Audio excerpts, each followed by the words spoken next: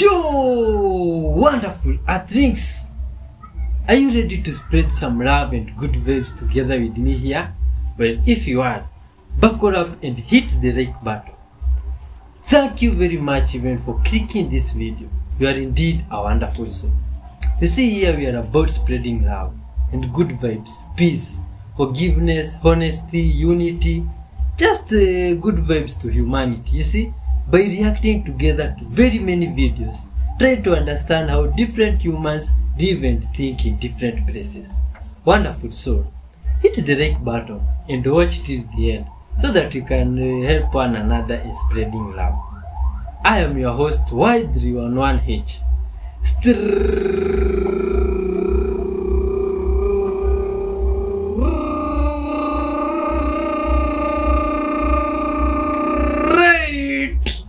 Out of Africa with lots of good vibes, man. Let's dive in.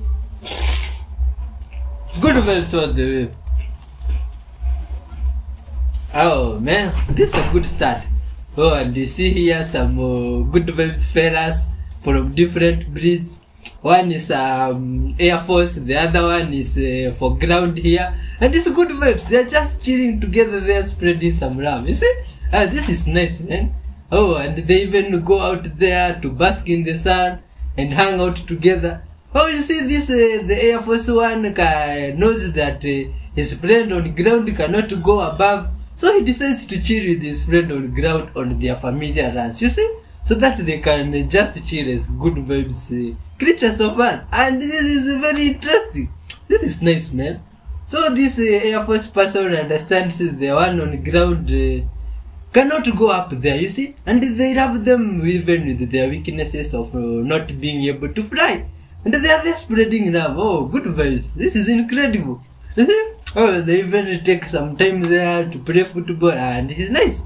It's good vibes, you see. Oh, that is really nice. Good people of earth, man. Thank you for clicking. Was this buried by the great flood? See, look at this. Oh my god. Oh, good people of earth. Why does this place look like some ancient building? Which France are these people talking about? Maybe the Noahs or which one? I don't know, but leave your thoughts about that, you see? And this is how a chameleon looks while changing color. Oh, you see, the creator of this universe was just incredible. Because imagining an animal like this one exists, that can go somewhere and adapt the color of that place. Can you imagine that? This is just something unbelievable. Can you even start to fathom that? Look at this. Oh my god. Yo, this is unbelievable. How is this stuff made? How? Oh, man. Look at this, good people of earth. Yo, how is this stuff made? Yo, good people of earth. Are you seeing this stuff? This is incredible, man. This is good vibes. Hey, you see, if this world has an animal like this one, and the way it's unique and good vibes and just incredible, then imagine the uniqueness and good vibes that humans have. You see, only that sometimes they don't take time to chill, sit back and admire one another, and just love one another for being whom they are. Because we are all unique and lovely in different ways, you see. If this animal here can do this, man, imagine the stuff you yourself can do. Incredible stuff. You see, we are all created with we have the same formula, only that some of these creatures appeared different, you see. So it's good vibes. You should always love them and treat them well, with caring and just love, you see. You know, a lot of people, Christians will say, well, you know, to be saved, you claim Jesus is Lord. But Jesus said, why do you call me Lord and not do what I tell you to do? And his instructions to you were, first of all, before you do anything else, seek within yourself for the kingdom. To find the kingdom within yourself. He said, if your eye be single, your body will fill with light. That means if you meditate above the thoughts of the human mind. I wanted to share with you a teaching of Jesus Christ. And we're going to look at the deep mysticism of it. Because remember, Jesus never taught but in a parable. So all of his teachings are symbolic. Okay. What does it symbolize? What does it mean? Well, in Matthew 13, verse 47, Jesus comes around and he says, the kingdom of heaven is like a net that was cast into the sea and gathered of every kind, which when it was full they drew to shore and sat down and gathered the good, but cast the bad away. So what we are talking about is the kingdom of heaven, because Jesus has already said the kingdom of heaven is within you. So he's saying it's like a net. So your consciousness then is being described as a net.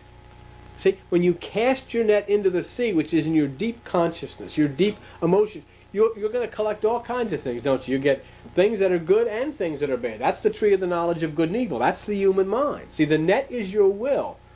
The sea can either be your emotional nature, and you can drop your net there and get up a lot of bad thoughts, or it can be God's higher place. It can be God's place of deep truth. So basically what we're going to look here, and I think what you're going to, if you'll follow me, you'll see what Jesus is teaching us, that the kingdom of heaven is consciousness. If you're happy, it's heaven. If you're mad, if you're fearful, if you're depressed, it's hell. It's that simple. And dropping the net into consciousness is simply bringing up thoughts, some good, some bad. How many times have you heard somebody said, or have you said to somebody, you have to drag all that old stuff up? That's what he's talking about. See? But Jesus says, if you want to bring up fish, in other words, fish in the Bible is spiritual wisdom. It's of God. If you want to catch fish, Jesus gets very specific about it, and you'll see it in John 21:6. He says, cast the net, that means your will, on the right side. And what he's talking about there is direct your energy to the right hemisphere of the brain. Direct your energy to the right hemisphere of your mind. And he says, you shall find. Now remember in Matthew 7:7, Jesus says, seek and you shall find. Find what? You've been going to church all of your life, and you've been seeking and trying to find, and for most, life is still a perplexing mystery. Well, what am I here for? What am I doing? And things are chaos. But Jesus said to them as they were fishing, see, now this is all symbolic, because he wasn't talking to them fishing, he's talking to you who are trying to fish into life's deep sea and try to come up with something that's meaningful. He says, cast your net over to the right side. And when they did, it says they had so many fish they couldn't contain the net. See, the ancient Kabbalah, which is the Eastern works of the ancient rabbis from the desert, says that God has his dwelling place in the great sea and is a fish therein. That's why, do you remember the story of Jonah is very, very Eastern, very mystic. That's why the fish swallowed him. Well, when did the fish swallow Jonah?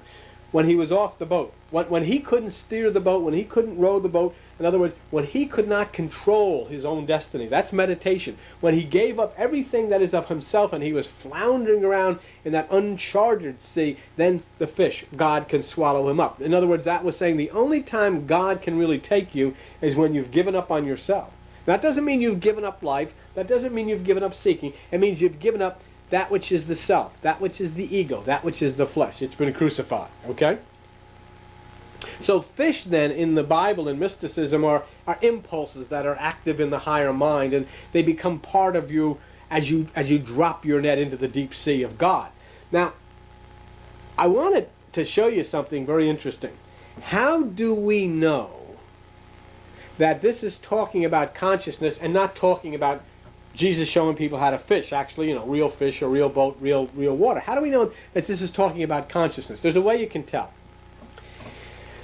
In Sanskrit, which is the ancient language of Hindu and moved into the Hebrew language, in Sanskrit, the numerical value of the number of Adam. Now, you remember in ancient Hebrew, to all of the words, all of the letters have a numerical value. The numerical value of the word Adam is 9.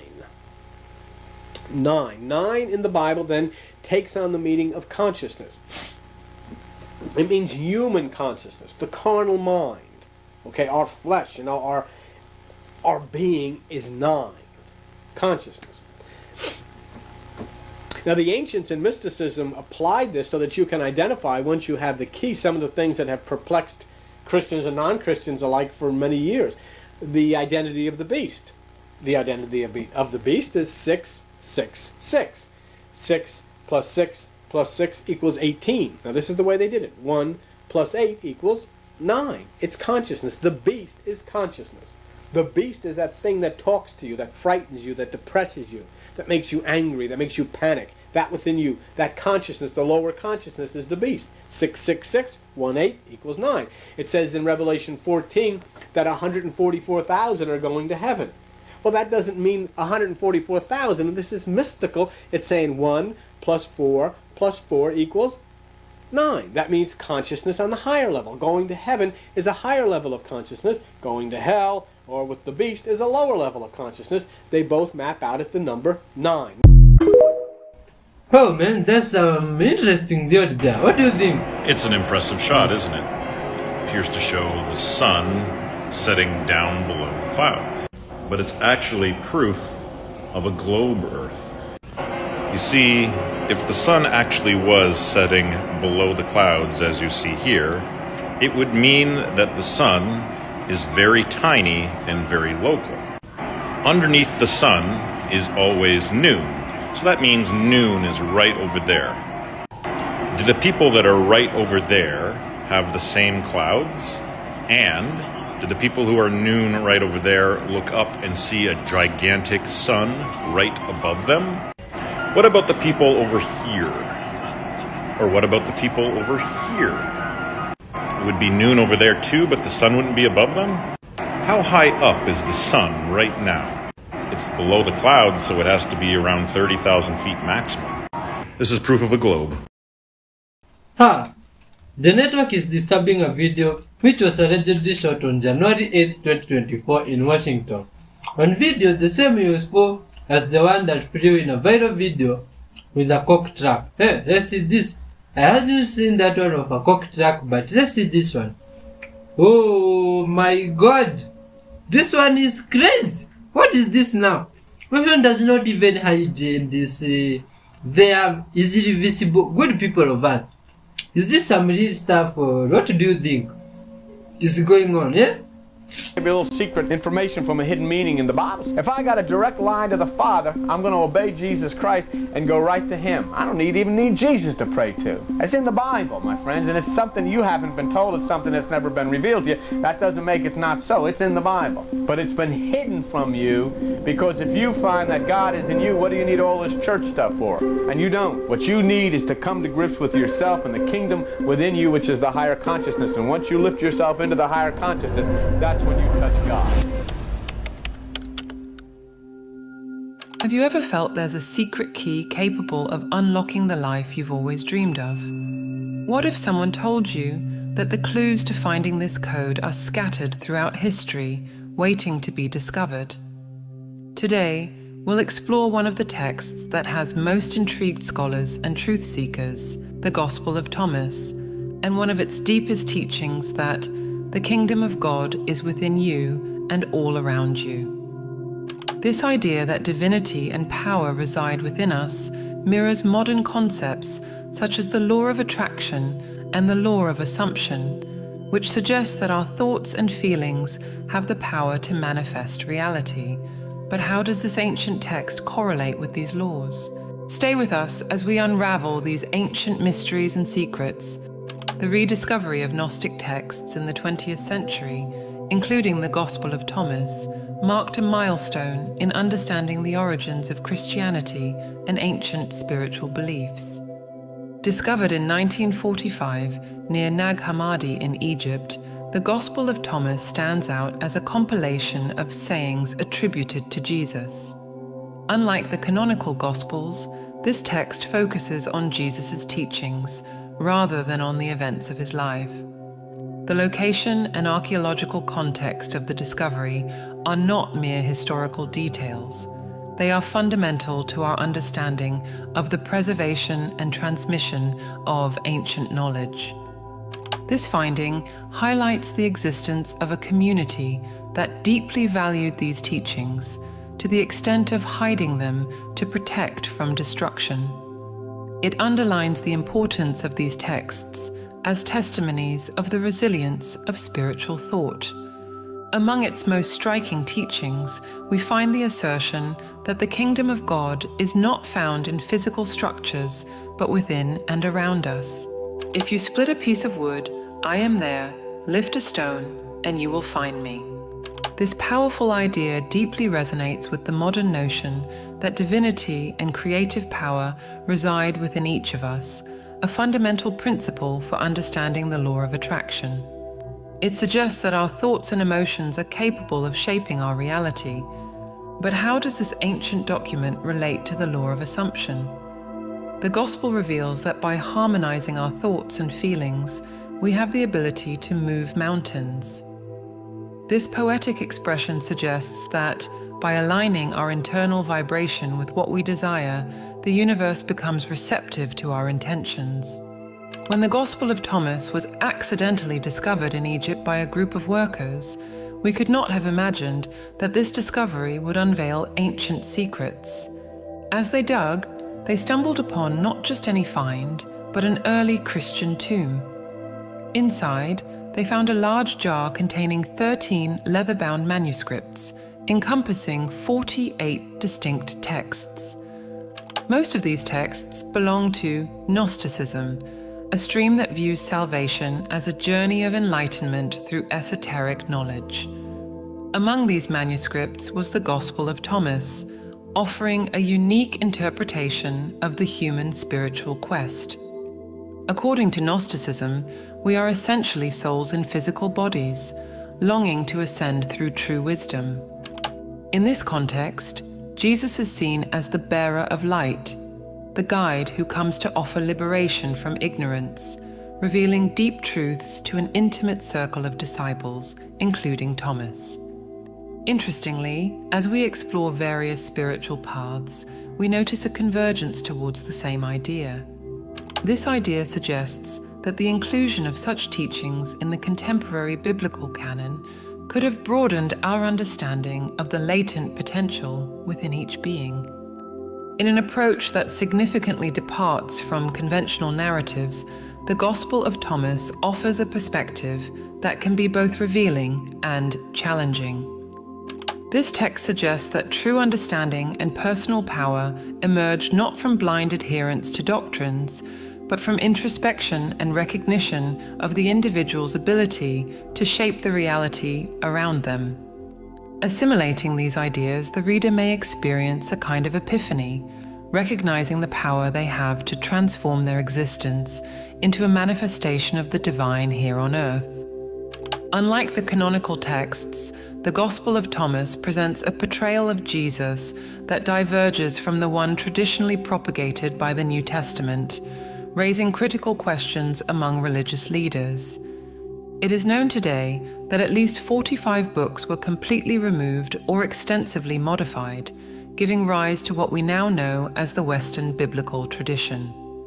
These modifications erased fundamental teachings about the interconnection of everything and the language that articulates this universal connection. The exclusion of these teachings raises the following question: were they rejected due to a lack of authenticity, or because they represented universal truths that were deliberately hidden from predominant narratives? What interests lie behind their exclusion? This selectivity delivers us limited spiritual knowledge, overlooking the revolutionary idea that we all share the same divine power that Jesus manifested. Power shouldn't be seen as something external and frightening, but as an intrinsic part of our essence. Recognizing this unity could have completely transformed our perception of life throughout history. Our diversity does not separate us. We are all expressions of a single consciousness, manifesting in distinct ways.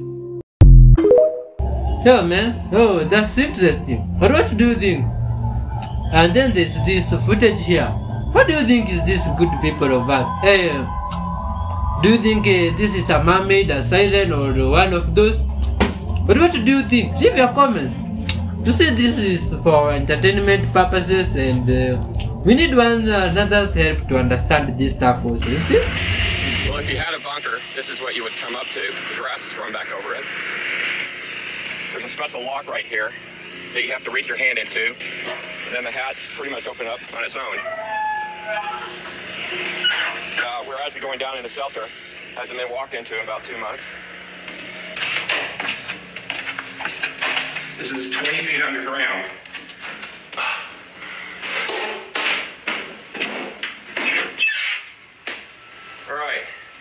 when you walk into your shelter, this is what you'd find after a month. It has everything you'd have in a big RV that's 50 feet long. Only difference is this is going to be buried 20 feet underground. The hatch to her bunker is hidden inside this little tool shed.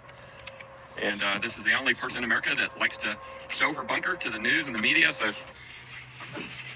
okay. Oh, so you don't even have a lock on it right now? No. Okay.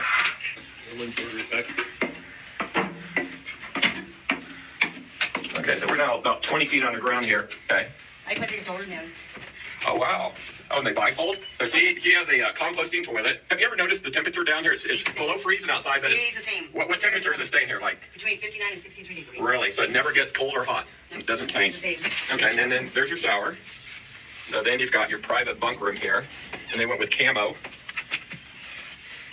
You got a secondary door that opens into... Now, this is a 26-foot bunker? Yeah. Okay. I fulfill that fantasy of people wanting a place to bug out. So that's what I do. Let's start off with a smaller bunker and let's get bigger, because I want the climax of this video to blow your people's minds, because the bunker that we do at the end is unfreaking real, okay? So we'll start off here with kind of a smaller bunker, which you might think is pretty big. So what we're going in right now is what's called a culvert pipe bomb shelter. So the way it works is this area right here is called a mud room. So people actually, they come down a stair right here. This is the mud room. They can disrobe this. You got more storage in here. There's a shower in here for decontamination. They would shower off, and then they would go into the bunker, and then they would close this door behind them, and they would be locked in. So when you step in, you've got your shower and your toilet. So this is a regular flushing toilet. This thing right here is what's called the overpressure blast valve. What happens is when the pressure builds up in the bunker, this actually opens like an eardrum, and it lets the air out. It will let the smell out right there. So that was just engineering. That's why they call it the head. Same as on a boat. They put the toilet at the head so everyone doesn't smell it. So the head basically is the rear end of the boat. So when they're going into the wind and the guy does his business, it goes that way. Yeah. So then when we're in the bunker, so when we get in the bunker, we close the door. Okay? And we lock it down. And that's gas tight. That will protect us from all the biological, the chemical agents. So this is one of the signature things on all the outlet shelters, is that we have these gas tight doors. This is like the bunk room right here. So people would be sleeping here, and you've got storage under each one of the bunks. There's 4 bunks right here. Another thing that's very cool is all these bunkers have, they got storage underneath the floor. So down here, we put our water tanks, our food, our lithium batteries, extra solar panels, backup microwaves. People love this type because you can get 55-gallon water barrels under the floor. So there's 3 feet of storage underneath the floor here. And you can put all your water barrels, all your food, your backup supplies. Now, this also has a door in the room, so you can close it and have your privacy in here. Open it up, you're into the living area. This has a 4-person dinner table. It's the same footprint as the Denny's restaurants. That's where I copied it from. You actually have storage underneath the seat. You also have storage underneath this TV right down here. This cabinet actually lifts up. You've got your entertainment center with electric fireplace. There's your leather couch, your kitchen. You've got a desk over here that has 2 chairs. You also can put your cameras and your radios over here. Refrigerator, freezer, full kitchen, and even a master bedroom in your bomb shelter. So this master bedroom in this one here is 14 feet long, but also in the master bedroom is the heart and soul of the bunker, which is the NBC air filtration system. And the way this works, all you do is you press that button right there, this turns on, and it's blowing a lot of wind. Look at this. I mean, this, oh, yeah. Without this, you wouldn't be able to breathe underground. This is a carbon filter with a HEPA filter, and the carbon and HEPA filter will take out the radioactive matter. It will clean out any biological matter and any chemical agents. So bunkers are designed to withstand artillery with chemical warfare, mustard gas, whatever, even biological warfare. If I was to unhook these 2 clamps and hook this up to here and this one up to here, it's an air raid siren. That sounds like me. Did you hear it? Okay, that's an air raid siren right there, okay? Oh man, those stuff are incredible. Why would people build those stuff? Yeah? Look at this one. Oh, this one looks like a whale. What do you call this animal? Good people of Earth, huh?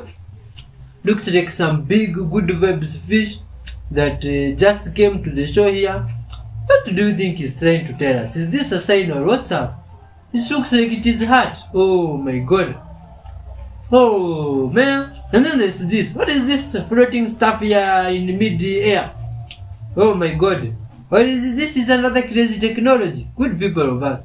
Look at this. What do you think this is? Hey, what is this object made of? How can it do this?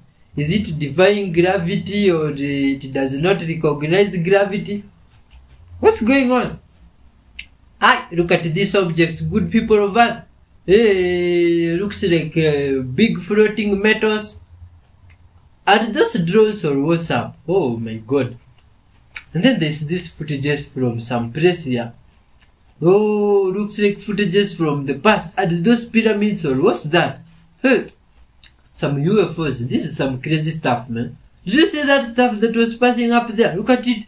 Oh, it does not look like a plane. It looks creepy. What is this thing? Oh my god. This is unbelievable. Oh. Incredible athletes. Can you hit the like button if you have watched up to this far?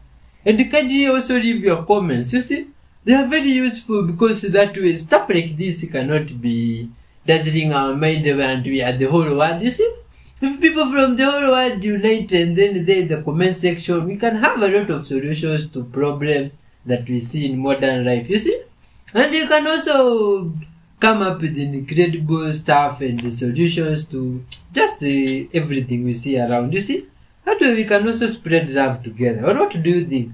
Yo, how to tell if your marbles are real? And the real marbles, how do they crack? They crack like this. Or how does it go down? Oh. Okay, this is good vibes. Did you know that about marbles? Good people of Earth. No. Oh. Just they look nice. Oh man. Oh, and this is how you attach them. What do you use to attach your marbles? No, I don't know, man. Oh, and if you try to break them, what goes on? Oh, they become loose. What is this good vibes guy here trying to do? Break some marbles or what? Do you think this is the real one? I doubt. I don't think this is real. Oh, it's just some stuff there that was covered with some stuff also.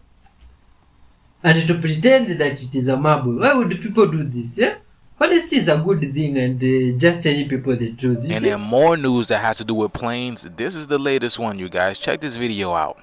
Hey, it's Elle from PS Bring Your Passport, and in this video, we're watching the final moments of 30-year-old Kyle Effinger at Salt Lake City Airport. Apparently, Kyle was trying to board a flight to Denver to visit his sick grandfather, but he missed his flight. In other video from the airport, we can see Kyle dropping all of his belongings shortly after clearing security and running towards the gate.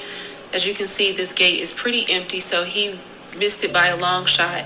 But he still is trying to make the flight, so he runs down these stairs barefoot before he breaches the tarmac. I don't know how he was able to do this, but he runs towards his Delta flight, which is already in motion. Unfortunately, Kyle tragically died because he was sucked into the engine of the plane. His family has released a statement, which I will leave in the caption of this video, and his funeral is this Thursday, February 1st. You see what I'm saying, y'all? People are losing their minds. They're going crazy. To lose your life over a flight when you could have catch the next one. I understand the act of wanting to visit your grandpa and all that, but now it looks like your grandpa is going to be visiting you. All I'm saying, you guys, is please be careful out there, because the energy that's raining upon us right now is an erratic type of energy. And the people that cannot contain this energy will be behaving in erratic like fashion. So please protect your energies out there. Keep your vibrations high. Go out in nature. Ground yourself. Because you grounding yourself is you actually grounding that energy into that ground, saying you don't need that negative energy. So let me know what you guys think about this video. This video is strictly for entertainment purposes only. I am only raising awareness to interesting situations during this interesting times. Thank you for tuning to my frequency. You already know what to do, y'all. Keep up with me on my other accounts, especially on my YouTube, where I go deeper on the esoteric level with these topics. Let's get this shift, y'all. Peace in. Yo, good people of Earth. There's crazy stuff happening in this earth during these times. You see? A lot of crazy stuff. And it's really why we need to support one another. Through loving and caring and checking up on one another. And always being forgiving. You see? That way, if we unite all this mad stuff and the chaos going on around, we can reduce it at a very high rate. And even end it if possible. You see? That way, those that shall come after us, the future of tomorrow, you see, they shall remember civilization that was once full of love and goodwill, and they lived like one people, despite their differences in color and all that. You see, how wouldn't it be good like that? Imagine your grandchildren coming later on this earth, and hearing that their grandparents were involved in some movement of spreading love. Wouldn't that be nice? It would be great, good people of Earth. So wonderful, Adris. Always hit the like button. Leave comments there. Tell us where you are watching from. You see, activities there, and it will be good vibes to everybody. Now from wherever you are watching from, I wish you luck. I wish you good vibes. I wish you health. And I wish you lots of blessings from God, you see? And everything will be okay from wherever you are. Peace and love, man. Big up to Josie. Big up to Justinson. Gina, DMC. Big up to Minimalist. Hey, yeah. Who else, my friend? George Jr. At the Only Jedi. At Above Average Joe. At Total Deck. Wow, all those guys, man. All of you. You're loved and respected. Much love to yourself, man. And even to those that have clicked today. What do we tell them? We love them. We love you guys, all of you, and much love. Big up, man. Feel welcome. Bye-bye.